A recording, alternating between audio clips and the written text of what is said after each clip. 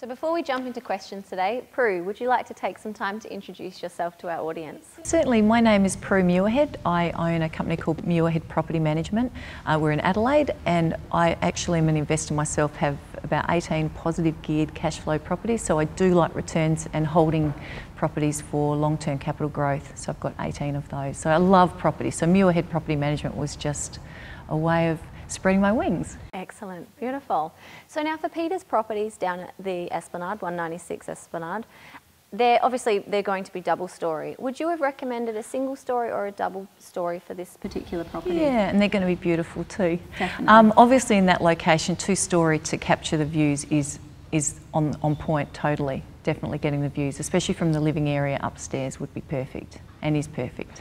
Yeah. And now, is there an ideal size for these units? When it comes down to it, with rental compared to sales, the square meterage of the actual building doesn't seem to matter when it comes to rentals. Tenants tend to look for how many bedrooms there are and how many bathrooms and living areas. So even though they might be a bit smaller than what they could be, it doesn't seem to reflect on the rent because they're only there for a short time. It's not something they're going to stay in for 20 years. It's not a long-term intention. Yeah. So on the topic of bedrooms, how many bedrooms is ideal? Ideal 3. I guess 4 is ideal, but 3, if 4 can fit, perfect. No less than 2, naturally, because the less bedrooms you have, usually the more transient the tenant. So 3 would be ideal as a base, but this being a 4 is perfect. Yep. And is it the same with bathrooms? Does it need to have the 2 bathrooms, or can you get away with a 2-way bathroom? I would expect with a 4-bed property, you'd expect at least 2 bathrooms, preferably an ensuite. A 2-way bathroom is a great option if you were building something and you didn't really have the space for a second bathroom, but you wanted to create that feeling of an ensuite. Yeah. And is it the same with the bedrooms? Do they need to have the built-in robes, storage, or a walk-in robe? Is there something that people are looking for? Yeah, absolutely. Well, the master bedroom should always have at least a built-in robe. A walk-in robe on the seafront would almost be expected. Anywhere else, a normal robe is fine. It won't reflect on your rent. They just expect that. Bedroom 2, 3 and 4, it probably doesn't matter as far as a rental return. Some tenants may choose not to rent a property if it hasn't got robes, but generally they're looking in the master bedroom. And robes aren't usually very expensive, so it would be ideal to put them in every room. Yeah, definitely. I know I like my built-in robes. Yes, yes. Going up the stairs with that big robe. That's it. Nobody wants to be doing that. No. And in terms of tenant expectations, being on the Esplanade, is a balcony, is it a must, or can you get away with just having gorgeous big glass windows? On the seafront, a balcony is a must. Believe it or not, a balcony away from the seafront will probably only return you 1 or 2%, but would on your investment. So ultimately, it really isn't necessarily worth it elsewhere, but definitely on the seafront would be a necessity, and it big enough to sit on. Yeah. Yeah, of course. Yeah, you see some of those balconies and you wonder what's the point exactly. of them. Yeah. Now, how about garaging? Do they need to have a double garage, or is a single garage okay? I think on the seafront, if you could get a double garage, it would be perfect, and in this case it has been a double garage.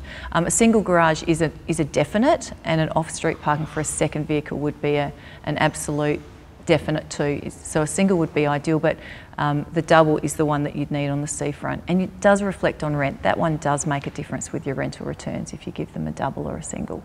Okay. Yeah. So who is our target market for these properties? Yeah, I would expect it to be someone that's a professional couple with children, probably not very, very young children because of the stairs, but a couple of professionals, anything up to retirement. So just virtually anybody that's not probably, maybe not even virtually anyone that can go upstairs would probably, who wouldn't want to love to live on the seafront? Yeah, that's seafront's true. Beautiful. Now, do you have an appraisal rental price for the property? Absolutely. Seafronts, because this is a brand new property, you'll always return more rent in the very initial tenancy. So I would imagine it'd be anything up to $600. Most of the properties on the seafront at the moment that aren't new, 4-bed, 2 baths, are actually returning about $500, but I would think $550 to $600 because it's brand new, because that always brings you more rent. Yeah, wonderful. Yeah. Now, Prue, do you have any other property management suggestions for other developers out there? Absolutely, just a couple. Wash and wear paint, because tenants touch walls and you don't want to be painting regularly. You certainly want wash and wear paint. Unlike if you were selling it, you could just paint the property and sell it, it would be okay. But tenants are going to touch your walls and you're going to have to repaint them if you don't use wash and wear paint, and that'll cost quite a bit of money to do. The second suggestion would be to allow pets where possible, because just like us all, I've got pets, most of us have pets, and 70% of the rental market have pets, so you don't really want to close off your market, because supply and demand, the more people that want the property, the higher the rent you'll get. So, and the Residential Tenancies Act does protect you from any kind of damage pets do too, so it really isn't a huge risk to have a pet, and you will get higher rental for that.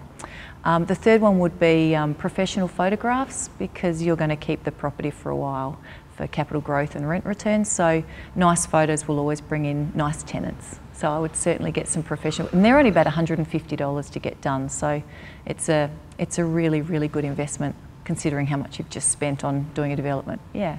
Excellent. Well, thank you so much That's for okay, coming Belinda. in today. Thank you for having me. Really appreciate your time. Thank you. Okay.